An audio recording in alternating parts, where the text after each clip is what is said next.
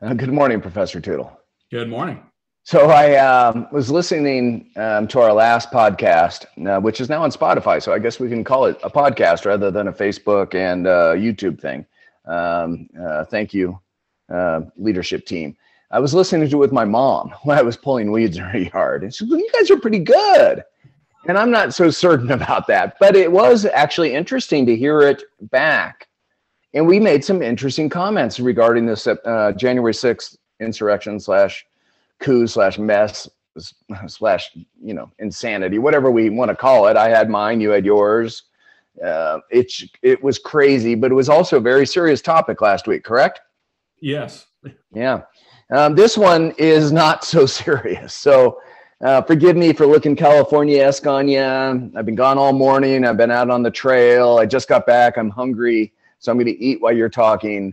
This is a little bit more flippant, but just follow me for a second. Hey, let Bill Jerky in. He's a former county commissioner and a former state legislator. He's very in. conservative. He's in? All right. Commissioner, which is a better title than Representative Jerky, welcome. Professor, this is really important. Myths, urban legends, conspiracy theories. People talk about this kind of stuff. I mean, it's like probably more common than what we normally talk about, politics and constitution and legal history and founding of our country. More people talk about weird stuff, UFOs, than they do what we like to talk about. But I'm hoping that you're going to be able to give some interesting historical perspective rather than a layman's perspective like me on myths, urban legends, and conspiracy theories. So because this is so important, because people talk about it, we should probably give your bona fides, right? You have a degree in what? History, yeah. History, okay. And you have a master's degree in? History, yeah. Okay. And you have a PhD in? History, yeah. In history. And now, is this any kind of history? Is it like Roman mythology history, or is it a specific type of history? Just the PhD degree, you have to do 4 fields. My primary field was in modern U.S. political history. My second field is in U.S. intellectual history. My third field was European intellectual history. My fourth field was in Soviet history. And my cognate field was in American literature and American studies. American literature, yeah. So you're a subject matter expert. There's 330 million Americans. We all have an opinion. That's what it means to be an American. We have an opinion, and damn it, we're fighting for it, right? We all have an opinion. And my opinion is equal to yours in U.S. history, correct or no? I don't know. I mean, when it comes to specific facts, they're often, because of the ease at which anybody can look something up, there are a lot of people who have the ability to recall facts. What I really have is the ability to try to put those facts maybe into a better context than the average person. Okay. But you are self-admitted, and maybe others would describe you as a subject matter expert on U.S. history. Yeah. I mean, and with regards to today's topic, the subject. Don't go there. Don't ruin it for me. I won't ruin it. Right. You're a subject matter expert on U.S. history, correct? Yes. Okay. All right. Tell me about Paul Bunyan, because I'm telling you, from the youngest age, I really like that. I think I was taught that in school. I don't think the kids in the playground gathered around and made up Paul Bunyan. I thought we were taught that. So tell me about Paul Bunyan. You're the historian, U.S. historian. Paul Bunyan was a man, a big man. Talk to us about it. I don't know anything about Paul Bunyan. You're kidding. Okay. All right. I got it. I know the name. I know the sort of outline story, but I don't know anything about it. How about the Big Blue Ox, though? You've heard of him. Yeah, I remember there was a children's story I read about Paul Bunyan and Babe, the Big Blue Ox. Yeah. I mean, things I haven't thought about. Well, yeah, but this is important. I remember this as much as I remember the Salem witch trials. Now, tell me, did they all deserve to be burned at the stake, or just some of them? No, nobody was burned at the stake. I learned that in school. You think I made that up? Yeah, I do know that one, and that's. Well, but did I make it up, or did I learn that? You think my dad told me some fable? Yeah, somebody told you that, right? Oh, you're kidding! But why do I think it's mostly real? You really want? Can I go deep now, or am I still? Yeah, go ahead. You're the historian. Tell me about Babe Blue Ox or the Salem witch trials. I don't care. The way most human beings approach information is we walk around with a kind of narrative we construct for our own lives that include all of our lived experiences and stuff we've heard. I mean, just whatever it is that makes you, you, right? And when we are confronted with a new piece of information, we typically only dig far enough to get to the point where that information is useful to us, and then we stop. We stop looking any further. And so, but is this across age and gender and race and religion and it just everybody does it? It is a part of the human condition, and as far as I've ever encountered, again, I'm no different, right? I'm not a neuroscientist, but I study enough neuroscience to learn what I need to learn and then move on with my life. But as far as I know, I have never heard of any distinctions between human beings in terms of how they process, turn information into a story, or that turns into how they engage in cognitive processes that create biases. And so Professor, you got, this is great, and we may have to do a second show, but I'm telling you, I've got a list of 200 myths, legends, and conspiracy theories we need to talk about in 20 minutes or less. So this was great. Okay. But so the bottom line is we all do it apparently, left or right or conservative or liberal, Republican, Democrat, we find a narrative and we hang on it. So in the case of the Salem witch trial, thank you. The story that you want to believe is that religious people are oppressive, or that, and you hear a version of the story that fits with that preconceived notion, and you're like, oh, okay, that fits. And then you move on. But no one got burned. You're telling me no one got burned in the Salem witch trials? Yeah. Yep. At the stake. They were burned at the stake. Well, and not just that. I would say that the larger message of the witch trials is the exact opposite of what most people would say. Okay, let's keep on that for 30 seconds, and that's all you got, because I want to go to UFOs. Okay. Well, I mean, the real message of the Salem witch trials is that there are always folk cultures and folk religions that go nuts. And in this case, the reason for the trial was because they wanted to put a stop to the local nuttiness. So we typically think of this as, the Puritans are crazy. Look, they're putting witches on trials. No, the Puritans were not crazy. They were the ones stopping the craziness, not encouraging it. You're telling me that I really need to spend 15 minutes on the interweb to find out whether you're telling the truth or not. Yeah, absolutely. Okay, so let's go to Area 51. Okay. I've been there. It's a really interesting military base, and they have this big area that they map out on it that there's nothing to see. And I guess if you Google it, I haven't, but I guess if you Google it, there's nothing to see. It is UFO land, right? Well, I have no idea. I assume. Wait, what do you mean you're a historian? The UFOs didn't just start yesterday. They've been going along for a long time, Professor. Right. Well, and we've talked about this in previous episodes, but historians don't approach information the way that a normal person does. A normal person says, isn't it possible that? And then they fill in with whatever they're excited about. In other words, a normal person says, isn't it possible that aliens landed? And then they go and investigate that question and find a bunch of evidence that it's possible, right? But as if you're trying to be a historian or think like a historian, you start with facts. Well, but give some facts. There've been there's photos, there's videos, there's eyewitness testimony that Air Force has investigated. There's lots of facts. I mean, there's a file. Supposedly, former President Clinton, a conservative friend of mine, said, "Is it you, Bill?" I think it was Commissioner Jerky. Forgive me, I didn't know you were on. Or I knew you were on, but I forgot you asked it. Commissioner Jerky says President Clinton had a thing for UFOs. There's a big file on it. Well, UFOs certainly exist. Things fly around in the sky that can't be identified, but those are UFOs, Professor. Right. Well, an unidentified object that is flying through the air is a UFO. Right. Scary. Other aliens and planets, and we're just being. But now I'm not necessarily with you on that next step. Oh, okay. Which is if all we're doing is we're talking about facts, are there things that human beings have seen in the sky that they have not identified? The answer is yes. Is that evidence that these things came from intelligent life from another planet? I would say no, there's no evidence of that.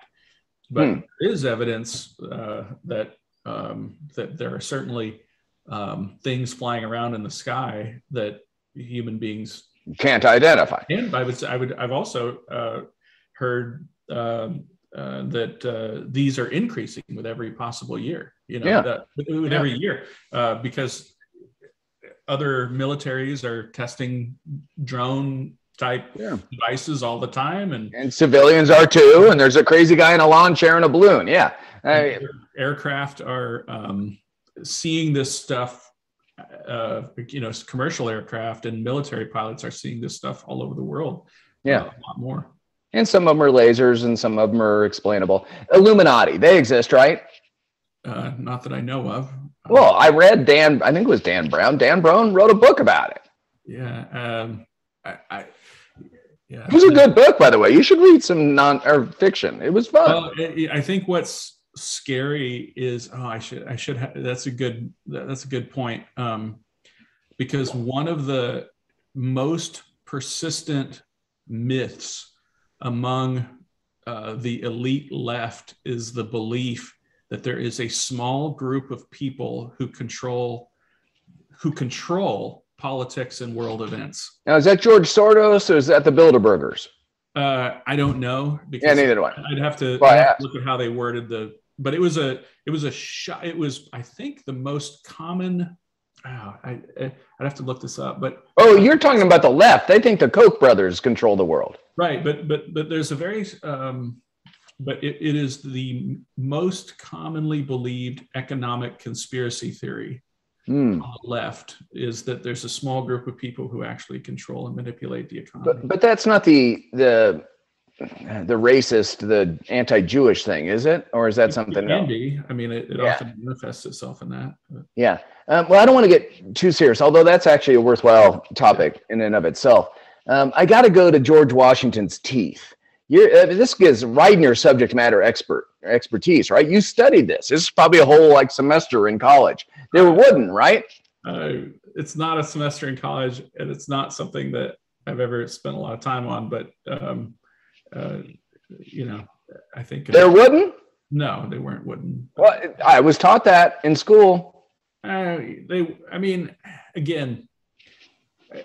not something that keeps me awake at night, because what happens when you're teaching is that what the teacher is trying to communicate is that they were false teeth, and they were made out of different materials, and and you're just saying I heard wood and remembered that, but they weren't. Yeah, but that's not something that bugs me as much as other. Okay, how about this?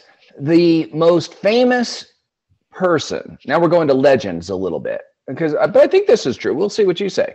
The most famous founder / framer in the history of the world, from an American perspective, the most famous American at that time frame is Benjamin Franklin.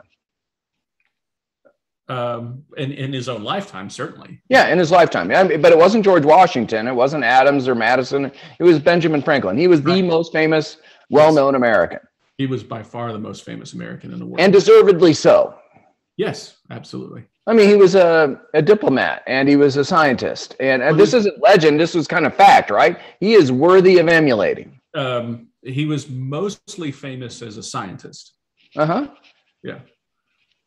So, any legends about him? I mean, did he fly a key from a kite? Did he? I mean, no, that's not really. Oh, wait, I learned that. Yeah, but again, it's when we talk about the contextualization of truth, we've talked about this in previous episodes.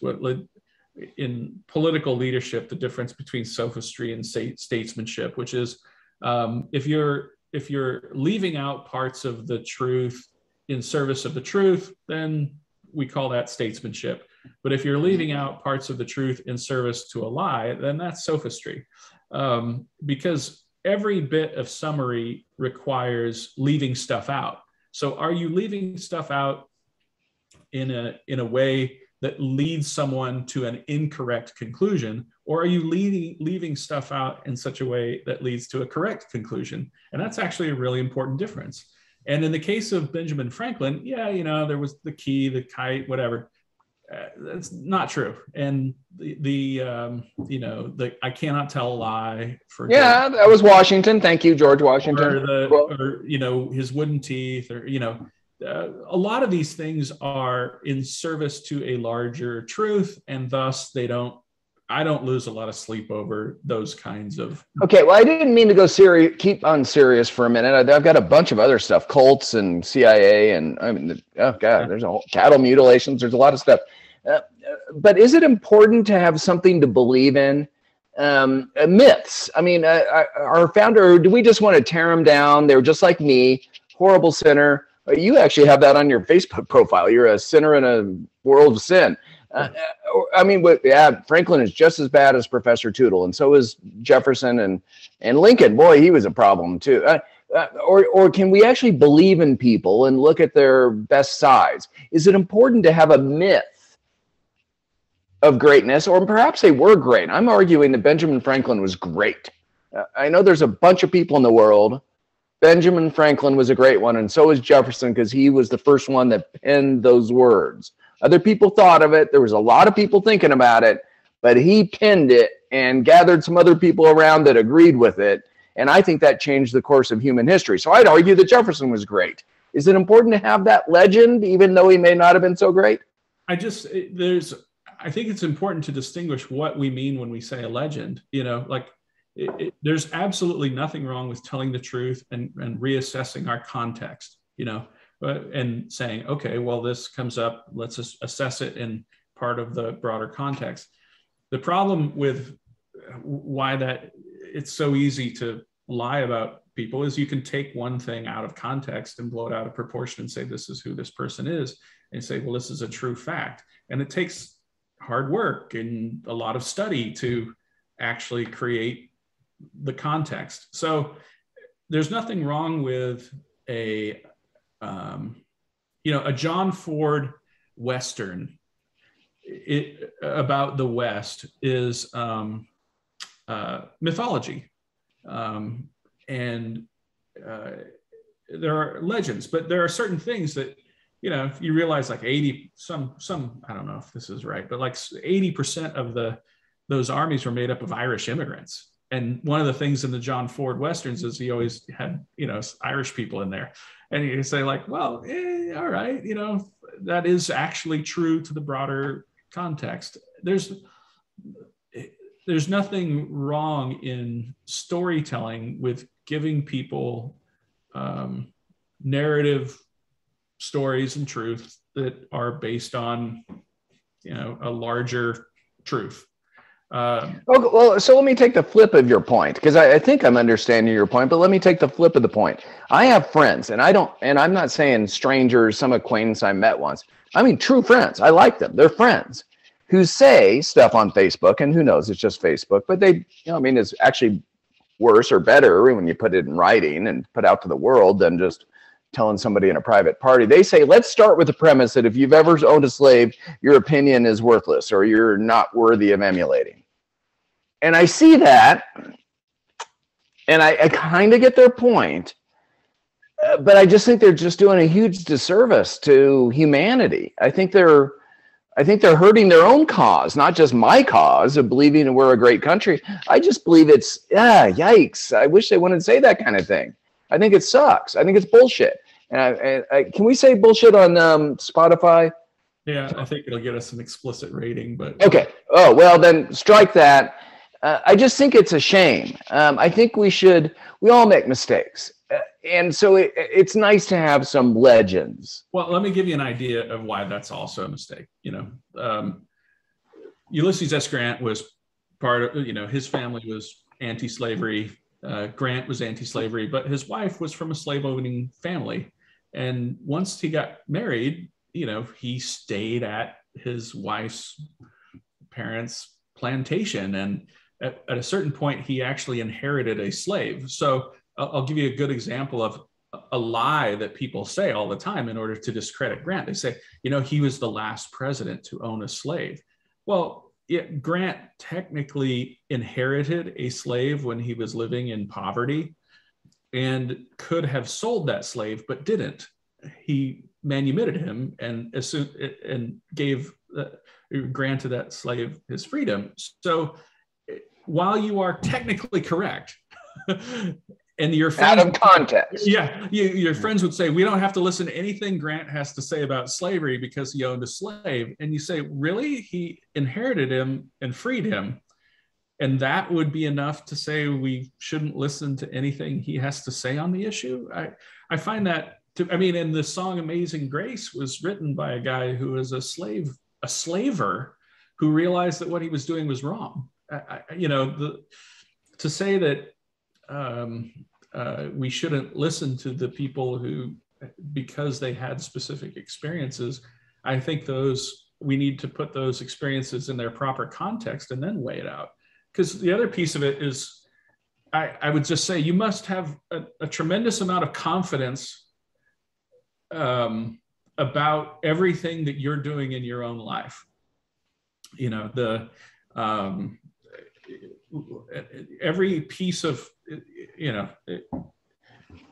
everything you're touching that might have been made in China was slave labor. In other words, I'm all over the place, but you have no idea how the people of the future are going to morally condemn you.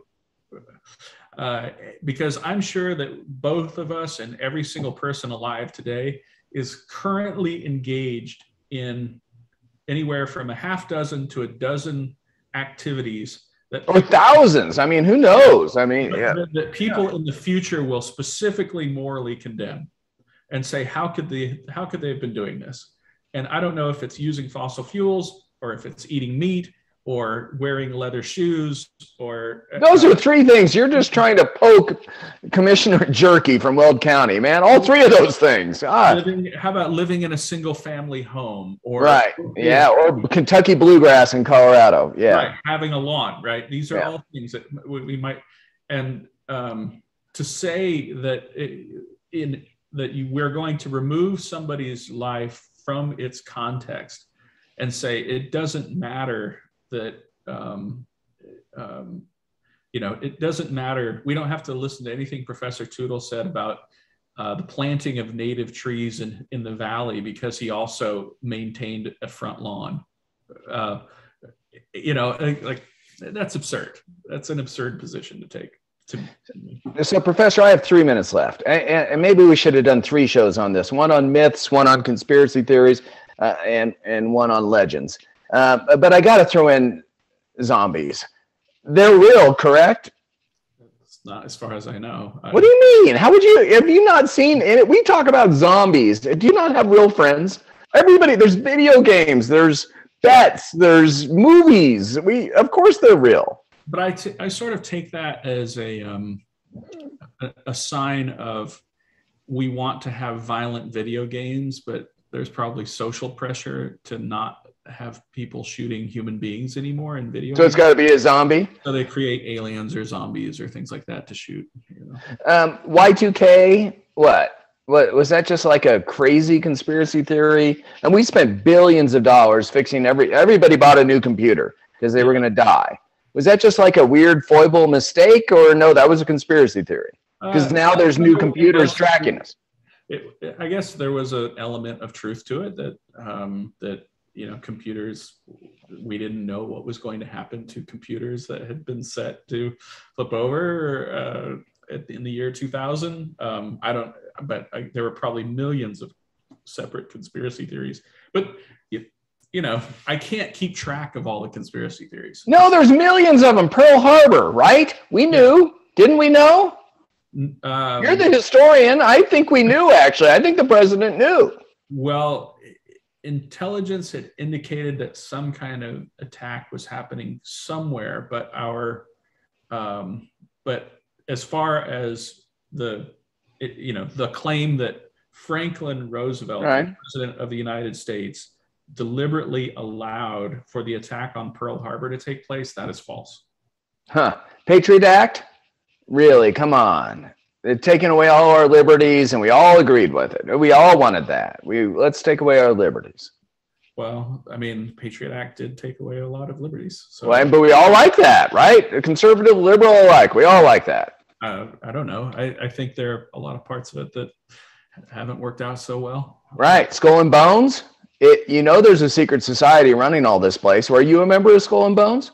No, but how about the Masonic Lodge? I was a D Malay when growing up. I don't even know what that means. Is that a junior Masonic Lodge? Yeah.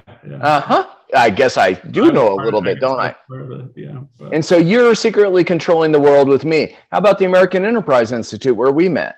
Is this is our 44th or more show that we've done on a variety of topics, the most controversial in the country today. Maybe this is a whole conspiracy plot. Tony, you're a little more liberal than Professor Tootle and I. Do you think we're like trying to manipulate you? Aren't you less liberal because of us now? Come on, Tony. Yes. What? Yes, you are. You're manipulating me to be less liberal. Yes. Skull and Bones. Right. Skull and Bones, baby. Well, I do remember that before I was even formally associated with, and I'm not formally associated with AEI. They don't give me money or anything. Years ago, when I was still in grad school, we were constantly. Which grad school? Ohio University, and I was there with Tom Brasino, the military historian, and we used to say that every morning a hologram of Dick Cheney, the Emperor from Star Wars. Yeah. Every day we would get, and it would be beamed in from the American Enterprise Institute, funded by the Koch brothers. That's when we would receive our instructions on what to say that day. Yeah. And how to act and what we were going to do that day. But every day it came as a hologram. You guys crack me up. This is gonna this show, when enough people watch it, is going to start a new conspiracy theory. Because I'm telling you what, Dick Cheney, or Vice President Cheney, came to Centennial Airport. I think that's where I was at. I was chairman of the airport, and he came and spoke to a couple hundred people, and I went, and I don't mean to disparage Congressman or Vice President Cheney, I don't, but I watched it among a couple hundred people. I go, oh my God, this person is really powerful. That was I was just going, oh my God, this guy knows the inner workings of the country and the world. Oh my God. That was my whole, I don't even remember what he said. I was just going, wow, this guy is power. Yeah. He's no joke. He's a smart guy. But I didn't know he was beamed from AEI into your graduate class. Wow. I got swept up in a couple of times, I guess. Anytime you're involved in politics, people will accuse you of being a part of, different conspiracy theories. But I remember I showed up on some website called Uncoke My Campus. Oh my gosh. The Koch brothers? Yeah. Or cocaine? I had, pre-COVID, there was a mentorship program that included a speaker who would come out, and the funding for that speaker series was from an entity that received funding from one of the Koch Foundation, but as it appeared on this website, it made it look like I had received a check for, I forget what it was, $38,000 from, as part of like a bribe or something. But again, the larger context of that was that, no, they sponsor a speaker series where the speaker gets that money. I received nothing, and I have never, taken any money from it. But it made it the way it was presented on this conspiracy website was that I had been personally receiving money from, one of the Koch Foundation things or something.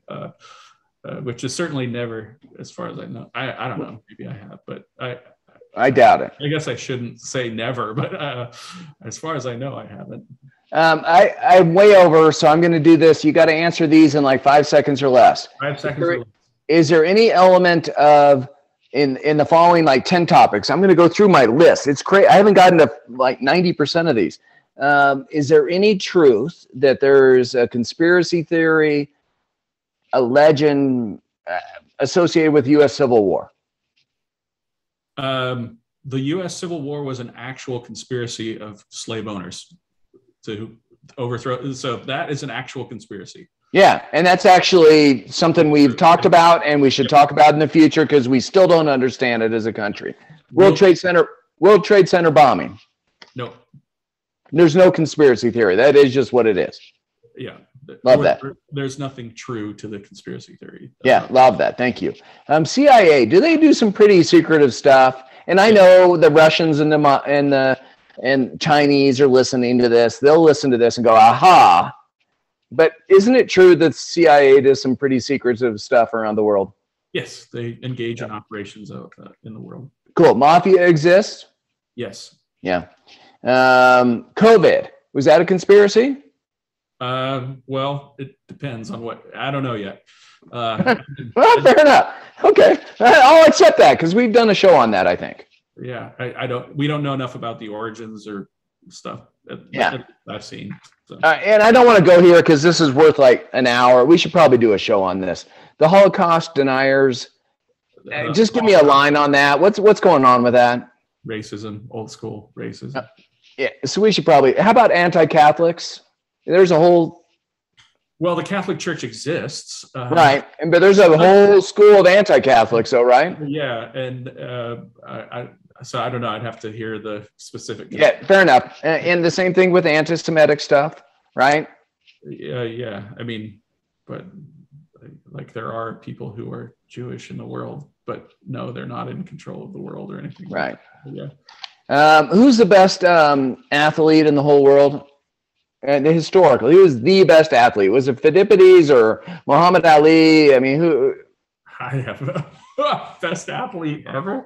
Yeah, there's a ton of weird stuff on the internet. I know because I Googled it. Who is the? Jim Thorpe. I don't know. Jim Thorpe's a good one. Yeah. Jim Brown. Cattle mutilations. What's that? Cattle mutilations. Real? I don't know anything about. You got to Google that. It's really interesting. Here we have the chupacabra. Bigfoot. Have we talked about Bigfoot yet? Or it's different than the goat sucker. I mean, the chupacabra. I don't even know what that is. A goat sucker. That sounds gross. Yeah. There are real things that have been pretty brutal. Eugenics. Yeah, that's real. It's real. It's not a conspiracy. I mean, it was real and it sucks, right? Yeah, it's part. It's the I've got a book on my shelf that I'm halfway through about eugenics. Yeah. Yeah. J. Edgar Hoover did some weird stuff. Ish, but a lot of that stuff's pretty overblown. Yeah. The Teamsters in Hoffa. You don't think they're weird? I mean, there's some real stuff there. Okay. All right. The Iraq War, real or not? Well, I don't know. The war was real, but should we have gone or not? Is that a conspiracy theory? The military-industrial complex? Yeah, that's not true. I mean, that's pretty well documented. That we didn't go to war over, like, I don't know. There's a million different conspiracy theories regarding the Iraq War, but right, basically all over the place. On a very basic level, what the Bush administration was saying publicly is what was happening privately. Okay, fair enough. How about the Kennedy assassination? CIA plot? No.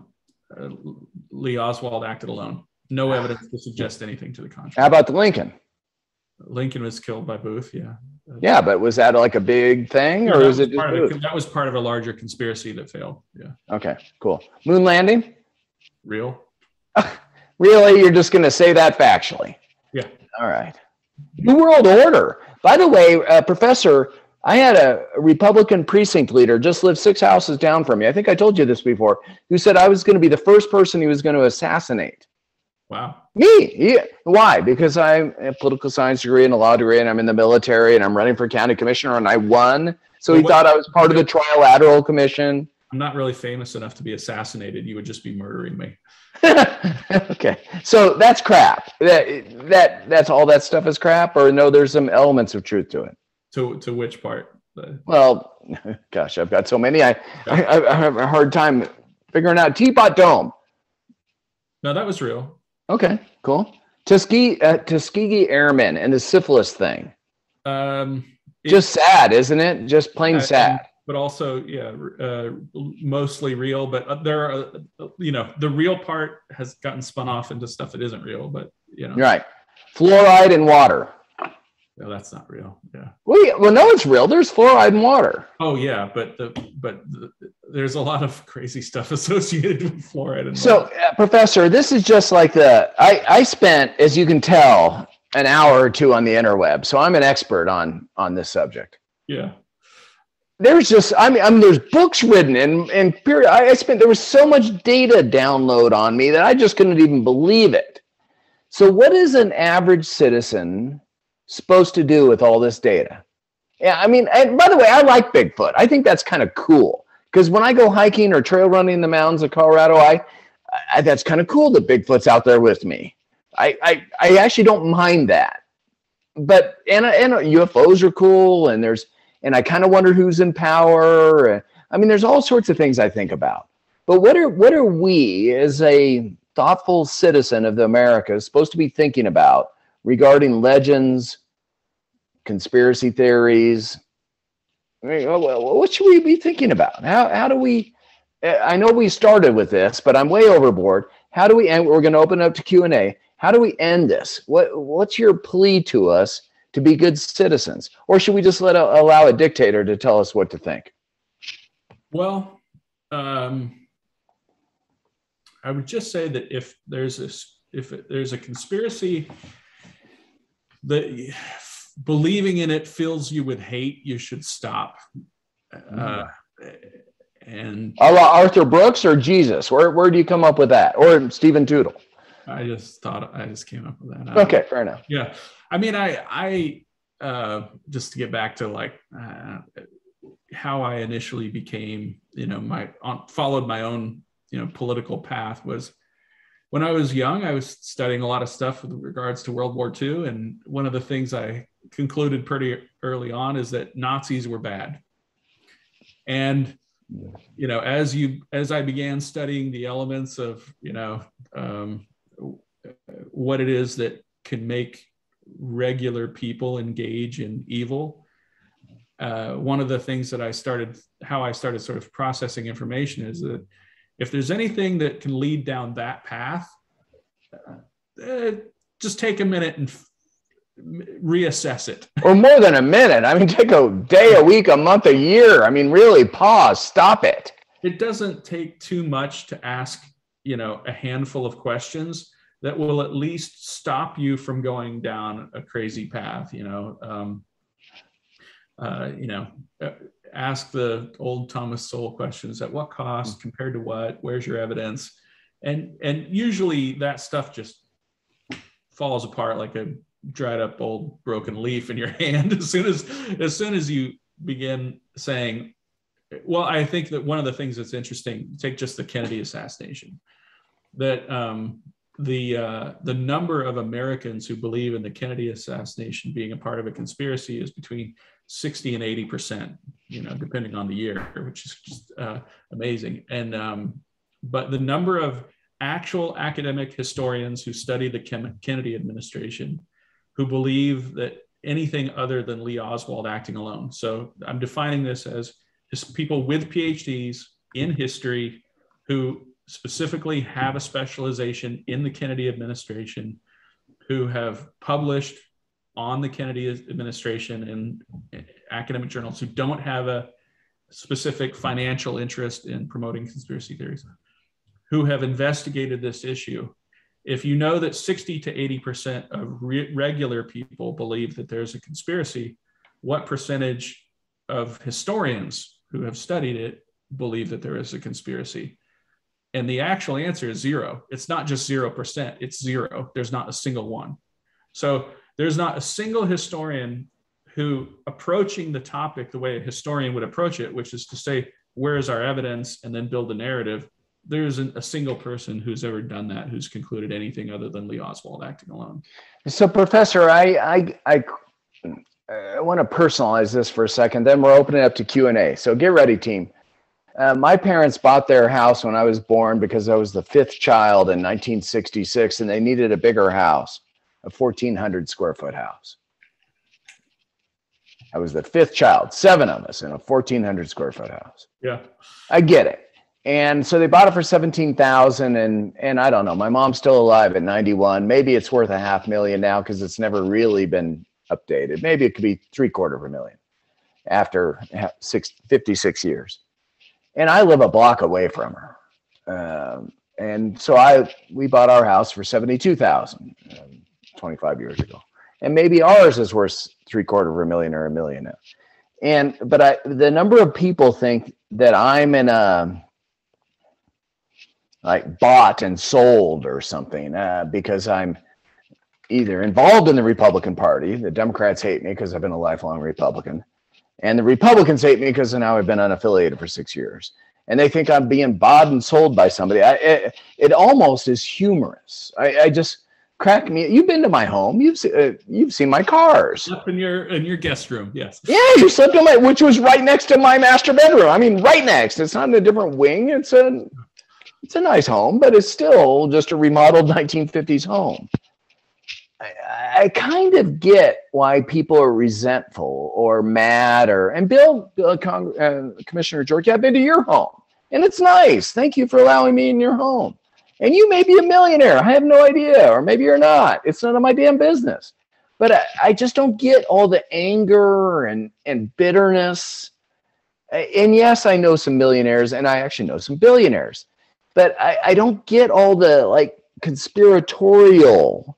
I get having a legend. I want to believe in somebody. I want to believe in Abraham Lincoln and Thomas Jefferson and Ben Franklin and Madison and Hamilton. And even though they disagreed, I still want to believe in an idea that people are worth it. And for some reason, a lot of people are just embittered. And on conspiracy theories, there's a plus. I believe in Bigfoot. I don't. But I think it's fun to believe in Bigfoot or aliens or whatever. But can you give us some advice? You already said, don't be hatred or be loving. Is there any other advice on how to take all this weird stuff and put it into context? Well, I think he raised so many thought-provoking points. I could go. So the first part is about people believing that you've been bought and sold. I would say that everyone can be influenced. Sure. But you influence me, and so does Commissioner Jerky, and so does Tony and Steve. Everybody influences me. Yeah, and my behavior is often changed by financial incentives. Like that's reality. But the idea that somebody could be bought and sold also implies that that there's somebody who is willing to exchange their morality for money. And I know a lot of people, and I'll even say, anyone who's got a few gray hairs has probably had someone close to them with a major health crisis and has said to themselves, I would give everything I had in order to make this go away for this person who I love. And nothing else matters to me other than the health of this other human being. And so the idea that money is the primary motivating factor and that you can buy and sell people for money. Yeah, you can buy and sell some people for money, but not everyone. And a lot of people don't orient their lives that way. The other thing that I think is amazing about studying history is that once you begin studying these people in context, the truth is so much more amazing. It's not that these people were perfect human beings who achieved these great things for all of humankind. It's that regular flawed people did it. Is that the person? Oh, isn't that a great point? I love that. Say that again. it's not that perfect human beings achieved these great ends for humanity. It's that that flawed people did it. That the person who penned a note to their back saying, I'm going to go die in order to end the slave aristocracy in the South, that was a regular person. And one of the things that you have to sort of cope with as when you study the past is that the great acts of good and the great acts of evil were committed by regular people. And really understanding that gives you a greater understanding, I think, to the fragility of civilization, because you realize how much of it, so much of it is luck, so much of it, but how much of it is the human spirit at its best, overcoming the human spirit at its worst. And how much, these are all the questions that we grapple with, but it leads to, certain feelings about conspiracy theories and stuff like that. But conspiracy theories are also an incredible weapon of evil, because you can create a conspiracy theory that conforms with a confirmation bias pretty quickly. And for a real historian to do real work takes decades. And so somebody on the internet could say, isn't it possible that blah, blah, blah. And it would take a real historian doing real work 10 years. And it would take 50 historians arguing with that guy, decades to think about it and put it into its real context. So it's not, it's coming up with a lie is easy. Telling the truth is hard and takes time. So I would just say, maybe in your private life, weigh the contextualized, thoughtful conversation more heavily than you would weight a bumper sticker. Lovely. Although I still like Bigfoot rules or any of those kind of things. Lovely. Yeah. Okay, so I've gone way overboard, Professor. So friends, please forgive me. We always want to make sure there's time for Q&A. Kirsty, you are the first-time caller, and I know it's not calling, old-time shock jock radio. First-time caller, or long-time listener, first-time caller. Kirsty, if you have a question, please take yourself off the internet, or off the microphone at least. You don't have to take yourself off video. Oh, you do have a question. Kirsty, what's your question or comment on anything we've talked about in the last 50 minutes? I'm busy enjoying and listening.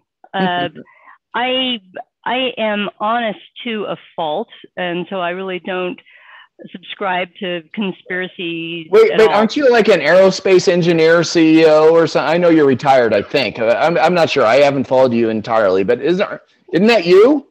Yes, I'm a retired CEO, and my degree is civil engineering. Yes. Now okay. So I'm shocked that you're not a conspiracy theorist. I'm shocked. Well, please continue.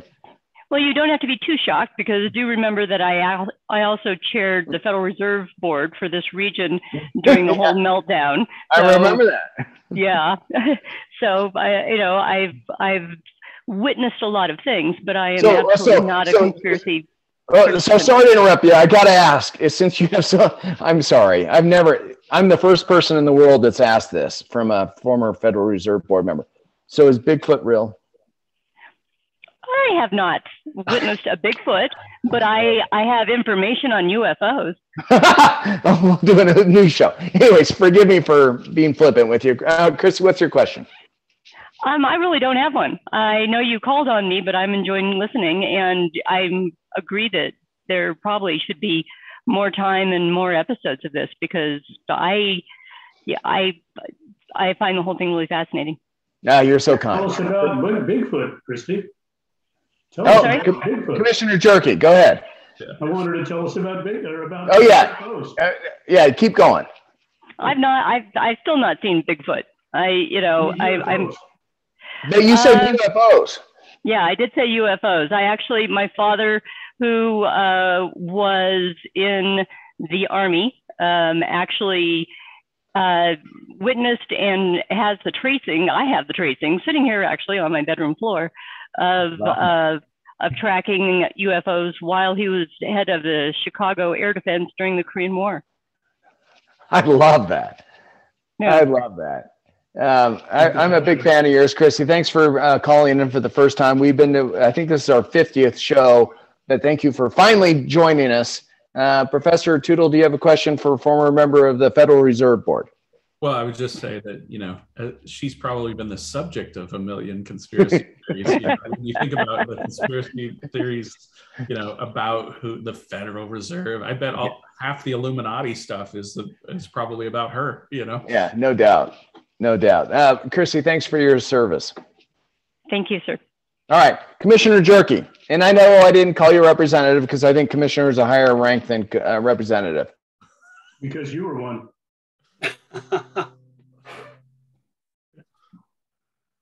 John, we've lost you.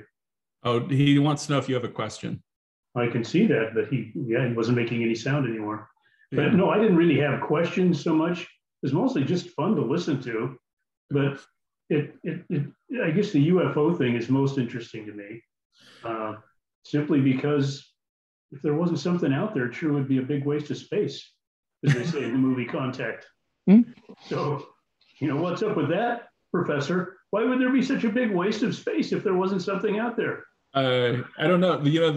One of the things that when you contemplate the vastness of space, one of the other things I always think is important is to contemplate the vastness of time, because these things are both kind of stretch in all directions forever. So it's not. To me, it is entirely plausible that we would be alone in the universe at this time, because time is infinite in both directions. So people make this argument about the vastness of space, and I always just say, you're right, but also consider this other thing that is also vast, time. So, Commissioner Jerky, I'm going to be, because we're doing this show and we're both former county commissioners, I'm going to use a point of personal privilege. You probably think we agree on 60% of things, and 10 or 20% are irrelevant, and 20% you vigorously disagree with me. That's my instinct.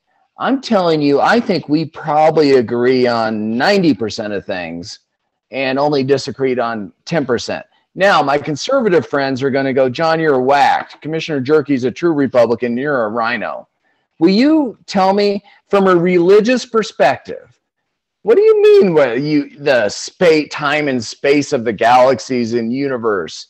No, God created Earth, and we're one planet. I don't remember anything else in the Bible about any other planets having life. So I'm putting you on the spot. Commissioner Jerky, you're a friend of mine. I love you. I do. Tell me, what, from a historian, or what are you? You're an engineer? What are you? You're a farmer. I'm a former plantation owner. You are not. You're from Colorado. You didn't have a plantation in Colorado. Christmas trees. Oh, yeah. Well, that's not a plantation. Yeah, but anyway, give a reaction to this, because, Bill, I've always liked you, and it's been 20 years, and I know you've been mad at me. Well, I fool you now and then to liking me. So. Yeah. So anyway, give a reaction to all this. You asked the professor a question. Answer it yourself. What do you think? So we got to get back to the 60-90 thing. So I think I probably agree with you about 90% of the time in politics. I think it would be real close to 90. Yeah. 10%, probably not. Right. I would say that we probably disagree on style points and strategy. No doubt. I'm an oddball, though. You're a normal person. I'm an oddball, so I give you all that. Admittedly, yeah. But yeah, you raised a great question. We can get into the biblical and all. Obviously, you've got creation. I think what creation points to, though, in my mind, is superior party out there. We call him God. I call him God, obviously. Who, and you look at the nature of the world. You look at the nature of all of us sitting here talking to each other across who knows where all, and you look at the notion of intelligent design versus the notion of pure chaos and Big Bang saying, and therefore, for absolutely no reason at all, out of nothing, sprung forth all kinds of matter out into nothingness, which we'll now call the universe. And for some reason that none of us would begin to understand, some of the little nothingness hunks of steel or hunks of rock floating out there in the universe began to be able to do things like rotate around each other and generate light and energy from some of the bigger ones, and on and on and on. Until we're talking today. Yeah. And I can't buy into any of the notion of there not being a superior force out there in the world, in the universe, that created all this. I mean, how in the world would any of us explain life coming into fruition without some kind of a intelligent design that would have caused it all? So we're in a whole different world than what we're going to talk about, from John Wilkes Booth to aliens and so on. But I guess that's my philosophy on basically believing some level that there's superior life and superior intelligent design that created all this to happen. And Commissioner, I asked that very intentionally because, Professor, I think it lends to all sorts of the legitimate and illegitimate theories and ideas and wackadoodle stuff, both pro and con of the human relation. And so I really, truly do like Bill and love him. But we are different. But part of his conspiracy theories or notions may be different than mine. And you've talked a lot about that, Professor, in the past. From what we've just talked about, is there some theme that you can sew together, weave together into a... Well, I guess there are a lot of different ways that everything he was saying just made me think about context, how important the context is, And when you start talking about religious issues, I say, well, there's a reason why I'm a Presbyterian, is that God gave us these elements that we are expected to contextualize, the evidence of the Bible, but also the human experience and also the world as created by God. And we don't just take one of these things out of context. We must make them all work together. And it's a process of using these different points of evidence. But I was also reminded of conversations I've had with the most thoughtful atheists I know always end up resembling where the most thoughtful religious believers end up. And I was remember, how you contextualize even a disagreement, because one of the things that Commissioner Jerky, if I'm allowed to call him that, brought up is just to sort of, if I were summarizing one of the things he was discussing, is how do you view this miracle of life as it exists right now? And how do you put this into a context?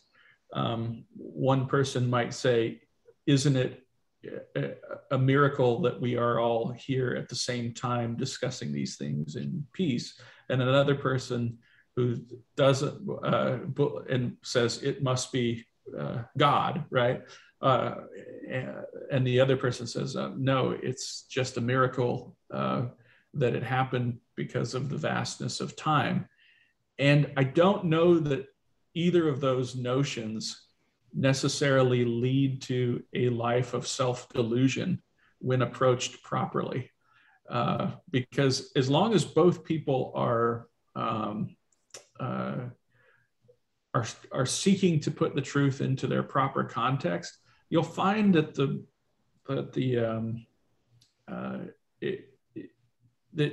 the end result of both philosophies should probably be humility, because they end with you saying, well, I don't know. And any thoughtful person has to get to the point where they say, I don't know. And that, but that shouldn't lead into despair and an existential crisis. It says, no, we have to keep working on this. Yeah, one of my favorite Episcopal priests told me that advice. I asked him a very hardball question, and he goes, "I don't know." Yeah. And I like that, actually. I could accept that.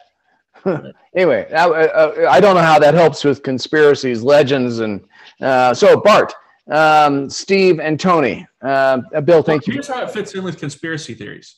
People in conspiracy theories are unwilling to accept "I don't know" as an answer. There are people who say, "No, there is an answer, and I know what it is." You know, you'll never hear a conspiracy theorist say, "I have no idea." They will find, and they will insert into this gap certainty that is not deserved. That's helpful. We have 6 minutes left to be the longest show in our 43 shows. So Bart, Tony, and Steve, try not to get us over 6 minutes. Bart, what's up? I just have a quick comment on, this has been a great discussion because it's so uncharacteristic of our typical discussions, which is great. Yeah. One of the reasons I think these conspiracy theories resonate so much with people is that for some reason we have this need in our minds to be comforted by something that we think might be true. Yes. And some of these things seem so obvious, that they could be true, that it just makes you feel better thinking that it is. Yeah, it's a good enough answer. Oh, good. Now I have a good enough answer. I can get on with my life. Right. Why am I a failure in life? Well, I can just blame this ethnic group and say it was their fault. Or Bigfoot. Or Bigfoot. I'm a big fan of Sasquatch. You guys may make fun, but I kind of like him out there on the trail runs with me. But there is a sort of dark side to some of this stuff. When in my field of education, one of the things that's most shocking is that something like 80 or 90% of people engaged in educational administration believe and implement policies based on neuromyths. Keep going. What's that? What's a neuromyth? Essentially a false understanding of brain function.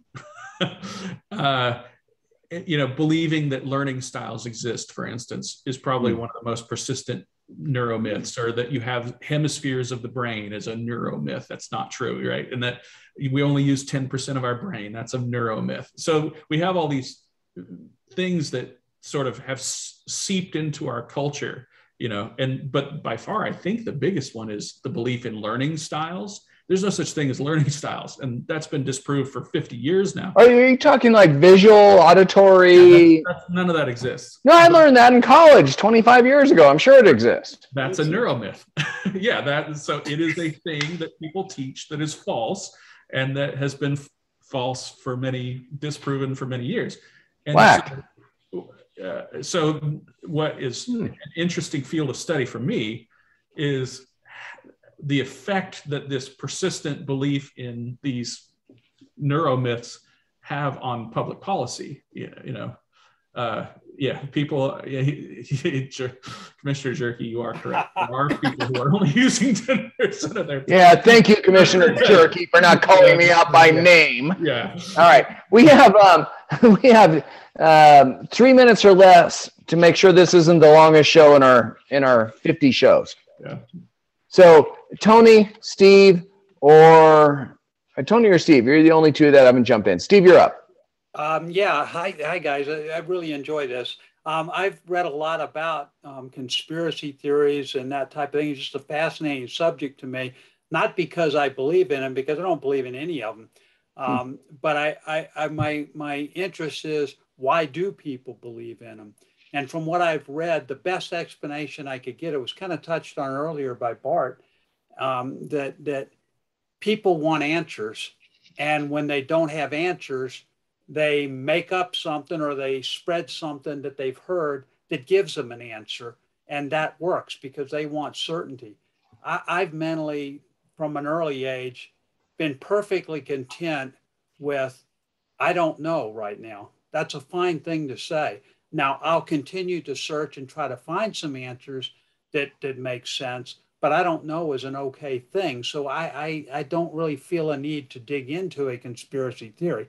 The other thing I wanted to thought real quick, I read a lot by a guy named Michael Shermer. He's the president of the Skeptic Society, and he publishes a magazine, Skeptic Magazine, and he does excellent looks at conspiracy theories, why people are believing specific ones, and refuting what they're saying as to why this really isn't a true thing. Very interesting subject matter, very interesting guy to look up and see what he might say on the subject. So thanks, guys. You're welcome. And this was in the chair of my local library board. Thank you, Steve, for saying you don't know. I thought there was a book on that. All right, Tony, you got the last. Yeah, there are. Last call, Tony. You don't have to take it, but we're like 30 seconds away from our record. Well, I think that Professor Tootle is well positioned to answer this question, which is, was D. Boone, the leader of the Minutemen, killed by the CIA, driven off the road? So I think he could be an authoritative answer to that. So, I have to say, I don't know, but but probably not. Probably not. Dang. Yeah, that is a good one. But one of the things is that there have been actual conspiracies. There are times when people do get together and collude with one another in order to achieve a result, and sometimes weird and crazy stuff. I mean, the Jim Jones thing. I mean, there are some weird people out there doing some weird stuff that other people jump onto it. I don't get it. Yeah, I mean well, there were people at the January 6th riots who were conspiring to achieve a specific result. So there were conspiracies within those events. And I was going to use the Civil War as an example, but we don't have to go back to the Civil War. And often, well-intentioned conspiracies are sometimes even go off the rails, because they're trying to achieve some larger result. But we don't need to go down those paths. We're over time. We are over time. Professor, thanks for your time. Clearly we're going to do a whole new show on Bigfoot because that's an area that I have an interest in. Well, one of my favorite podcasts is the Jonah Goldberg podcast, and he has a special subgenre where they pay particular attention to Bigfoot erotica. That kind of grosses me out, but you are kidding. Jonah has something on Bigfoot? I've never heard of that. Bigfoot erotica, the erotic literature written about Bigfoot. My God. And these people vote. Yeah. And I'm just leaving us with that. All right. Okay, Professor, you're great. Unfortunately, I got to go like I did last week, so no after action review. Thank you all. Tony, Steve, Bart, Chrissy, thank